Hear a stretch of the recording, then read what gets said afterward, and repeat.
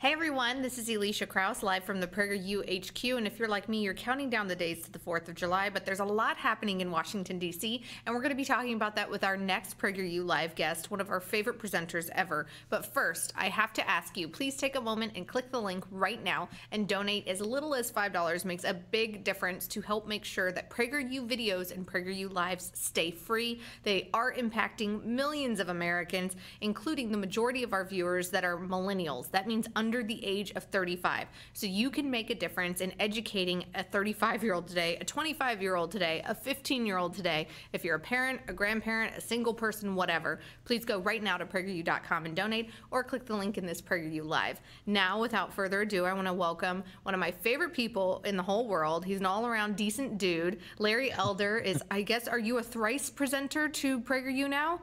I think so. Wow. That's right. So welcome to we need to have a sweater like SNL gives out to people. I was going to say, I feel like Alec Baldwin on SNL.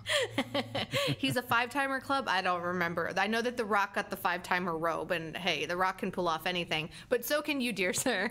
Larry Elder is also a syndicated radio host and columnist, best-selling author, and a friend of PragerU and of Dennis. And Larry, I loved your video this week. And so tell me, what was it, what kind of triggered the thought process of, I'm going to talk about how JFK, would he be a Democrat or Republican in 2017? Well, it's a couple of things. I've always been fascinated by JFK. Ever since I was a kid, he was, I think I was 11 years old when he was killed. And my mother was a big fan of his. My father voted for Richard Nixon. So there was always this kind of tension in the House around Democrat versus Republican that always fascinated me. But more importantly, I feel that the Democratic Party has gotten way left from its roots that encouraged people like my mother to become a Democrat, people like Ronald Reagan to become a Democrat, people like Charlton Heston all left the party. And Reagan famously said, I didn't leave the Democratic Party left me. Mm-hmm. I interviewed Heston a number of times when he was president of the NRA. He said the same thing. And despite the fact, Alicia, that my mother never changed her registration, she voted twice for Reagan and twice for George W. Bush. And I asked her why she wouldn't change her registration, and it was emotional. Mm-hmm. And that brings me back to Kennedy. This vision that we have of Kennedy is often an emotional one because he's such an attractive guy and because his wife was such an attractive woman. We forget that when you analyze his policies, today he'd probably be called a Republican. And I would imagine that people who supported Bernie Sanders and Hillary, assuming Kennedy would not have evolved, would not have voted for somebody like this. Especially because on guns, for example. Especially, as you point out in the video, the Democratic Party uses the Kennedy name all the time. And there have been other Kennedy politicians that are way further to the left than JFK ever was. That's right. He's an icon of the party. If that's your icon, then why don't you look at your icon's policies and tell me why you strayed so far from your icon's policies? On guns, he was a hunter, a staunch Second Amendment guy, understood that the Second Amendment conferred an individual right to keep and bear arms, and spoke eloquently about that. On abortion was not an issue in the 1960 campaign. However, his sister was a staunch pro-lifer and activist, Eunice, and Kennedy spoke negatively about the Japanese policy of abortion so that they could control their population. I even have a letter that Ted Kennedy wrote to a constituent in 1971 where he abhorred the idea of abortion on demand. So Kennedy was a Catholic and a believing Catholic and opposed abortion and did not feel that it was something that government should be involved in. Foreign policy. If you watch his debates in 1960 with Richard Nixon, they were both staunch Cold War warriors, both World War II vets, and with virtually no difference in their point of view. If anything, Kennedy was more hawkish than Nixon and talked about there being a missile gap. Most people now believe that there wasn't such a gap, but Kennedy used that to argue that Nixon was not strong enough and hawkish enough on foreign policy. And on taxes, of course, Kennedy proposed a tax cut that went into effect after he died. And by percentage, it was a much deeper tax cut than anything George W. Bush ever proposed. And when you look at the ideology that Kennedy used in explaining why he wanted a tax cut, he sounded like Ronald Reagan. He said, a rising tide lifts all boats, and for every dollar that a job creator saves in taxes, he can put into his work, investment to save and create a new job. It sounded like a supply side guy, even though that term was not in vogue at the time. So for all those reasons, in my view, unless Kennedy dramatically changed his point of view, he would have been a Republican. So you also point out that in another way he's similar to Ronald Reagan because he had kind of like the trust but verify and strength, showing military strength specifically. He historically had to deal with the Bay of Pigs invasion and the Cuban Missile Crisis. Well, that's right. And by the way, on those two issues, I once had a pretty raucous interview with Chris Matthews, who wrote a book about JFK, and talked about the two major events in JFK's life, or at least the two events that most of us think about, and that is the PT-109 incident and the Cuban Missile Crisis. And in both those cases, you need to put a real asterisk next to his name. The PT-109 was rammed by a Japanese boat, and it was a much larger boat. It's the only PT boat in the whole World War II fleet that was rammed, and it was because Kennedy and his crew was negligent. They apparently were sleeping or not paying attention. It should not have happened. Now, he acted courageously after it got rammed, and he did rescue some crewmen, but it would not have had to happen if Kennedy had been properly operating his boat. Regarding the Cuban Missile Crisis, his Secretary of State, Dean Rusk, urged him not to sit down with Khrushchev, the then premier of the Soviet Union, without any preconditions. Kennedy was so reckless and so confident in his abilities, he did it anyway. Khrushchev ran all over him, debated him about the merits of communism over capitalism, and Kennedy did not handle himself very well.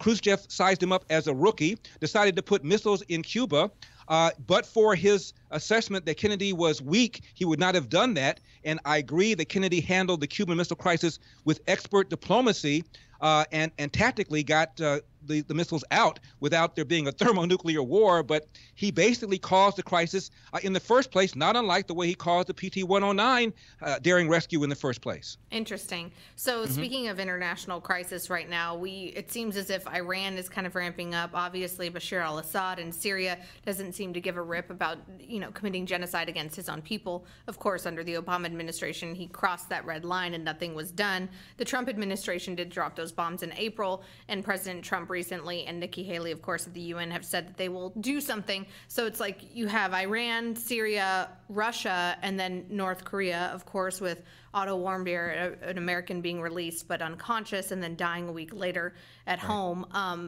There's lots of international stuff happening right now. What would your advice be to President Trump to make sure that we don't ramp up and have a Cuban Missile Crisis type scenario? Well, so far I've been impressed. I've been impressed with the team that he has. I've been impressed with Mad Dog Mattis. I've been impressed with H.R. McMaster. And I think today, for example, when or yesterday, when the White House issued some sort of release saying that their intelligence suggests that Syria is about ready to release another nuclear attack, that was a shot across the bow. That was telling them, you do that again, and whatever happened last time is going to look like a dream, a piece of cake. And if nothing happens, to me, it means that the Syrians got the message and decided not to do it, lest they be hit again the way Trump hit them a little while ago.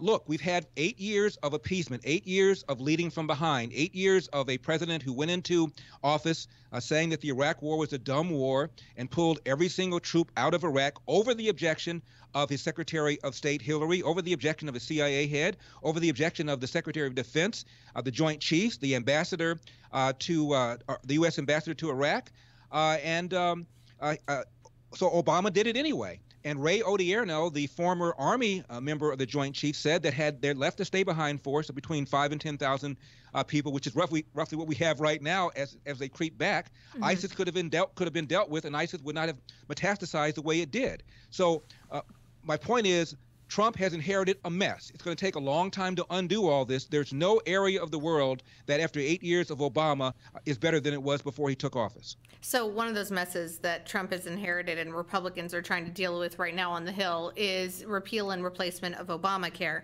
Trump infamously now said a couple of weeks ago that he thought that the House side was too mean in their approach and is very involved. As a matter of fact, I think 50 senators are currently meeting at 1600 Pennsylvania Avenue with the president to negotiate and discuss what the Senate bill is going to look like. Of course, senators like Cruz, Lee, and Paul, along with a couple of others, are allegedly in the no column. What are your thoughts on the Senate version of this bill? Well, I think as a practical matter, as a matter of trying to retain control of the House, the Republicans have to do something. That something will, in the minds of people like Rand Paul, be Obamacare light, and there's good reason to call it Obamacare light. You still have a heavy footprint of government involved in it. And if you're a true free marketer, you're somebody who believes that the federal government ought not be involved in healthcare whatsoever, and that the problem with our healthcare system is that half our healthcare dollar is paid for by government via Medicare and Medicaid, and you have heavy government interference in the other half that is not totally controlled by government. So we have a quasi free market system that, in my opinion, is not nearly as efficient as it would be if it were totally free market. Now, the real world, though, however, is that if you dare to touch Medicare or Medicaid, you're going to get crucified, which is why Donald Trump and Hillary did not mention it virtually any time during the campaign. Even Obama said the 3 major entitlements programs, including Social Security, are unsustainable. Whatever the Republicans do will ultimately cost more money. Rand Paul is right. Premiums are not going to go down. Eventually, when costs go out of control, Congress is going to have to go back to the taxpayers and ask for more money. And there'll be more pressure if Democrats take over for there to be single payer. That's been the goal of Democrats all along. Howard Dean publicly said so. Harry Reid publicly said so. That's what they want. Even Obama said before he became president, if he were starting from scratch, he'd have single payer. So that is their goal. And all they're going to do when Republicans pass this is find flaws in it. They're going to find somebody named Susie who lives in West Cupcake, whose premiums are a little higher than they were before, and they're going to argue that ultimately we ought to have single payer, and it's going to be up to Republicans to push back. So my long answer, short term, we've got to do something. Long term, I'm hoping that people like Rand Paul and like Ted Cruz will prevail on Donald Trump to get more free market oriented, and we get towards a free market system, which is the best way of maximizing accessibility, improving quality, and affordability. So I want to tap into your legal mind. I'm sorry, I was remiss to mention that, of course, you are a brilliant lawyer as well, in addition to all of your other jobs. I'm a lawyer. That you have. I'm a lawyer. Yeah, I know. People watching that don't like lawyers are like, there's no such thing as a brilliant lawyer. Yeah. I want to talk to you about, we learned this week some of the cases that the Supreme Court will be taking up when they, go back to work in October. And I wanted to get your humble opinion on which of those cases do you think is going to be the most instrumental in the 2018 midterm elections, like used as talking points on the left and the right, and which one you think kind of intrigues you the most?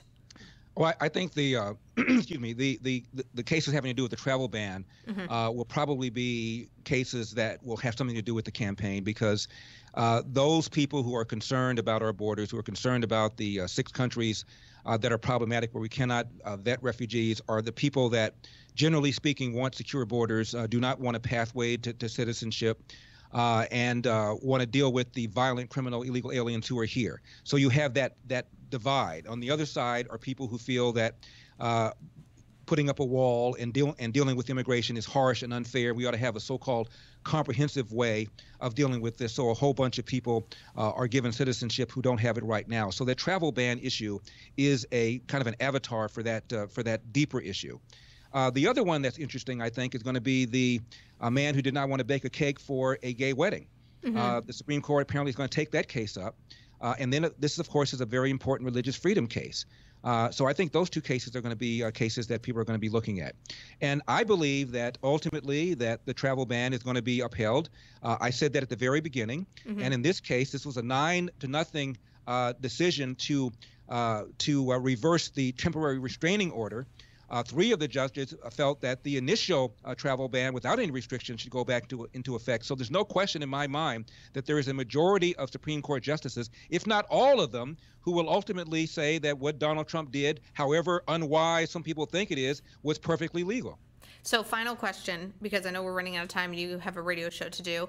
What are your thoughts on the rumor mill that we've heard this week that Justice Kennedy might be retiring?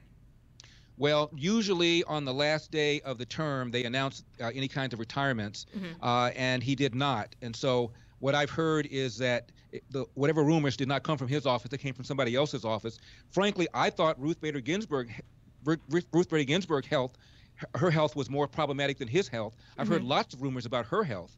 but it doesn't appear that she's retiring anytime soon. She certainly does not want to retire while Donald Trump is president. And if she can hang on until the next election, assuming he does not win, that's the day she's going to retire if she's still around. I'm sure everyone wishes both of those justices well, but I'm sure also a lot of conservatives kind of hope they retire to give Donald Trump the chance to nominate another. We don't wish anybody ill will, but Exactly. Ruth Bader Ginsburg, if you are listening, I understand that the weather in the Bahamas is wonderful.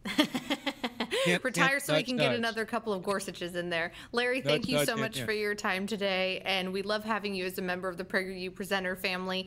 Be sure to tune in tomorrow because we are going to be talking with Alan Dershowitz, and later this week, Dennis has a very special guest on Facebook Live, so be sure to like and share this and donate, folks, so we can help keep our videos free. Thanks so much for tuning in today. I'll see you tomorrow.